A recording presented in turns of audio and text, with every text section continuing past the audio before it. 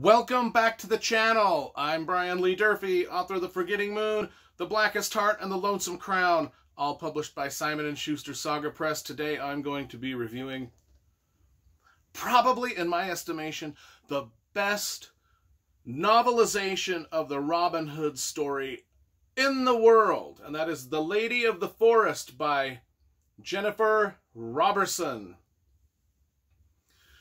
You know, we always start with the covers.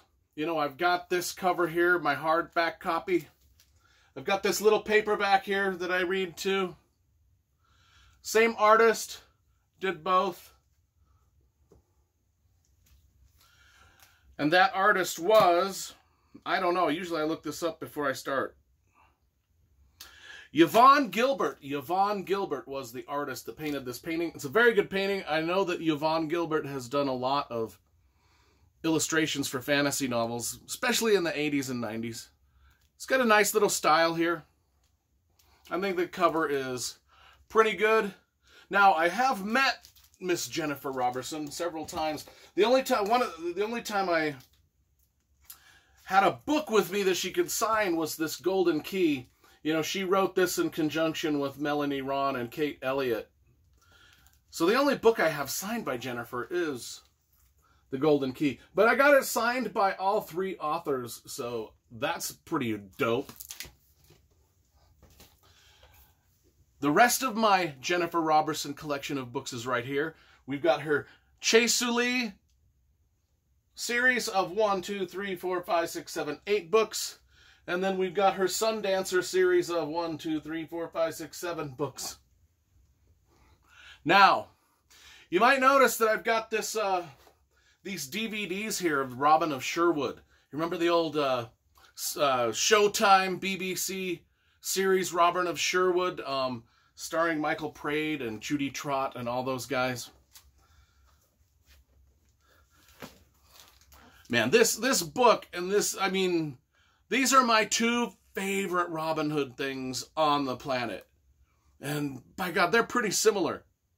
They're pretty similar in tone. They're pretty similar in storytelling.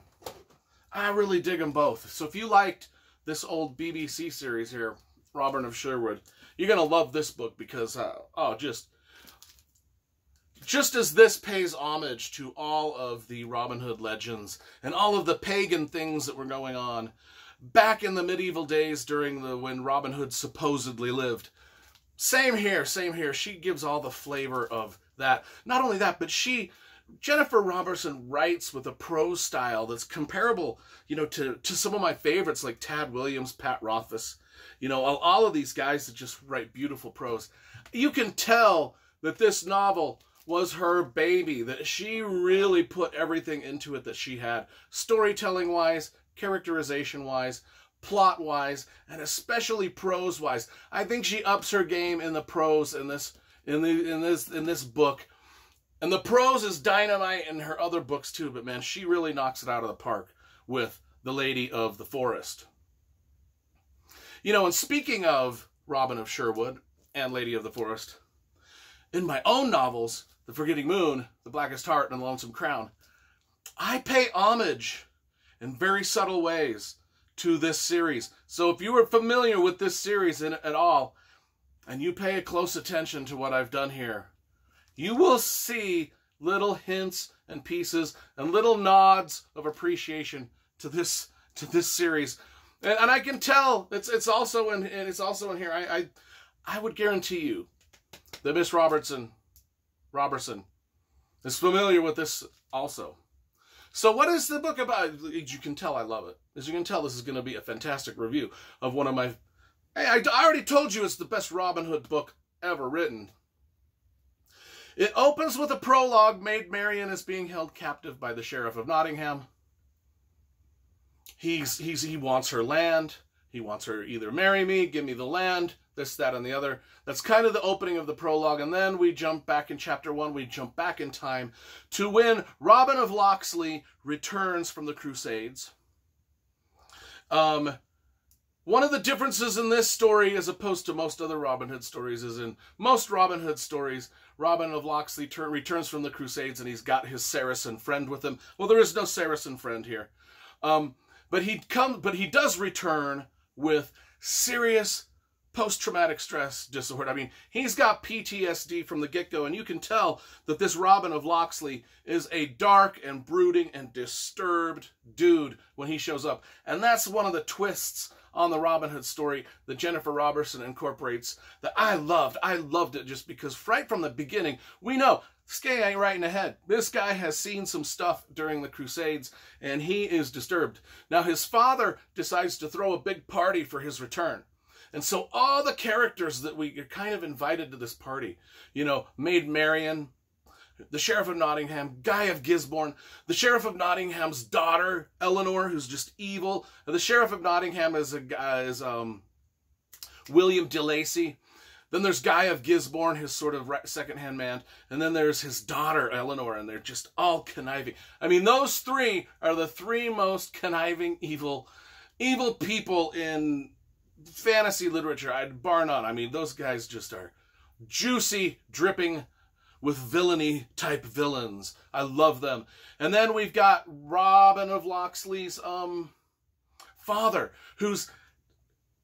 he's kind of happy that his son's returned alive, but he's also disappointed that his son has returned as this brooding sort of jerk, you know?